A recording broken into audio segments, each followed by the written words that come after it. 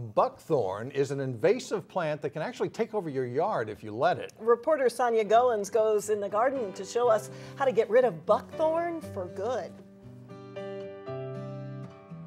Buckthorn is a woody, small tree, large shrub that came from Europe, and people planted it as a great hedge. It wasn't hard to spot buckthorn at Zachary Park in Plymouth. That's one, and there's one just inside there. This is what it looks like close up. Dark green, kind of glossy and oily, and the way the leaf pattern is. Plymouth crews have been working since spring to get rid of the problem plant. We've cleared about 45 acres since April. Buckthorn is bad because it's so aggressive, I have seen them this big around. often taking over native vegetation. It's kind of like if you're running a race against someone on steroids. That's kind of like our native plants trying to compete against buckthorn.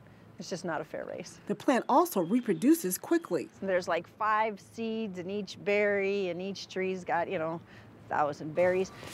There are several ways to make it go away. It's nice right now because the ground is pretty wet. You can pull it out. This is my preferred method because then you don't have any chemicals to worry about. You don't have to go check on it later to make sure that it's gone. Or you could bring out the big guns. It's called a extractigator. So I'm going to take and put this right around the stem.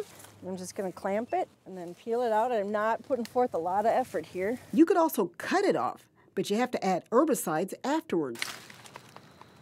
20% Roundup. If you just cut the plant and don't do an after treatment, it's just going to regrow and probably more vigorously than it was before. Buckthorn is not picky where it plants itself, so homeowners have to stay on top of it. It'll grow anywhere. Sun, shade, clay soils, sandy soils, it doesn't care. For In the Garden, Sonia Goins, 12 News.